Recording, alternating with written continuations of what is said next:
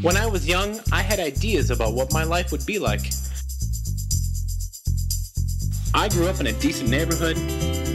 I graduated, went on to school, got married, got a job, worked hard, just a regular life, you know?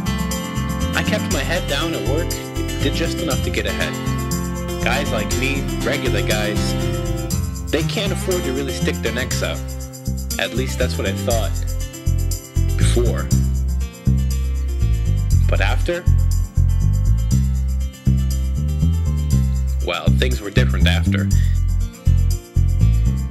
After I got to know Joe. I mean, really know him.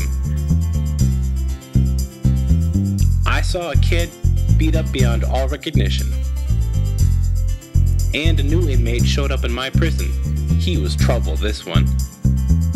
After he showed up, something changed.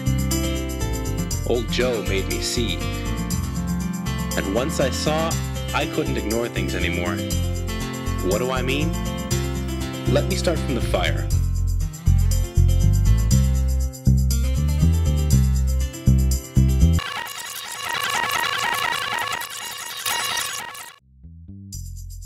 The day I married Scott was the happiest day of my life.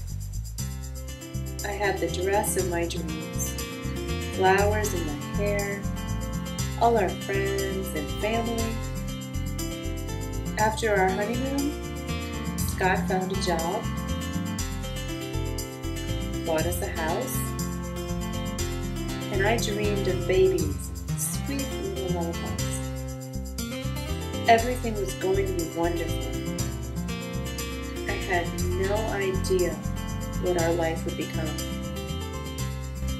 No idea those prison walls would close in around me just as surely as if I were on the inside. No idea my husband would turn away from me, from what he believed in.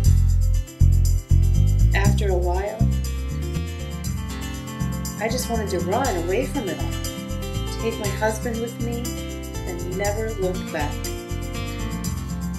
But Scott didn't want to hear it. He wouldn't go. I felt hopeless. How can I explain it? Let me start from the